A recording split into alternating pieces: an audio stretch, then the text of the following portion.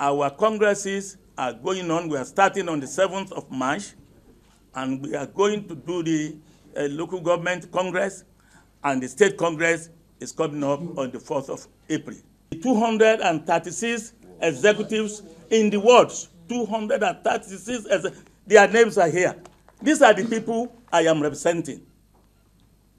Look at the volume. So 2-3 people cannot just go there. They can't go somewhere to go and take money to eat because they are hungry. That has nothing to do with the executive of the party. The ESCO remain the ESCO. What committee remain the committee? We are the one who can take decision, not you, not the chairman. The chairman cannot take any decision on congresses. You only implement, secretary and the chairman can only implement decision of the working committee and the ESCO. We take this first, then you implement. When you don't have a meeting of working committee, you have a meeting of the ESCO. And I say, well, go ahead with the Congress. Who gave you those instructions? On whose authority are you acting?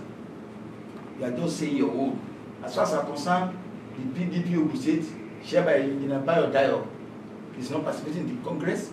The National Headquarters advised that we should wait, allow further reconciliation, allow us to make further peace among ourselves, and we then come and conduct the Congress, and we are aligning totally with that. Bayo Dayo cannot direct